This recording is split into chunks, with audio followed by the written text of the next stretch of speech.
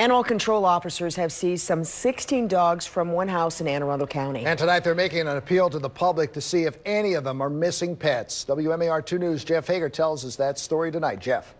Well, Jamie, just take a look at this. Among the seized dogs, 11 of them are Havanese Yorkie mixes, and police suspect some of them may belong to owners who have long since given up hope of getting them back. These animals have received a new lease on life.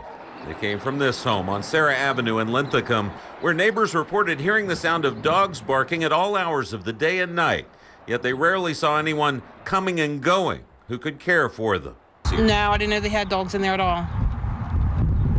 Matter of fact, I hardly ever see people in there. When animal control officers stopped by to investigate, they made a disturbing discovery. There was fecal matter, trash, debris everywhere. There was numerous dogs inside the house, 16 total dogs inside the house that smelled of fecal matter, of urine, and just horrible living conditions. One of the animals seized, a Bulgarian husky like the one pictured here, had been reported stolen by its owner in Linthicum Heights almost a year ago. And the pet, valued at more than $2,000, has since been returned. The homeowners claim they own 4 of the dogs, and they can get them back once they've cleaned up the house. But questions remain surrounding the other confiscated canines. And then we have another 11 dogs, the pictures that we're showing to the public, to see if anybody can identify those dogs, to make sure they're not stolen before we put them up for adoption. The popular Havanese Yorkie mixes already have people interested in adopting them if no one else claims them.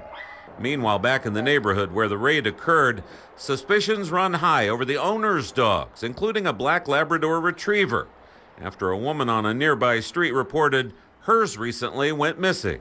She's missing like a black lab. It's been missing for about a week now, and she was thinking somebody actually had it.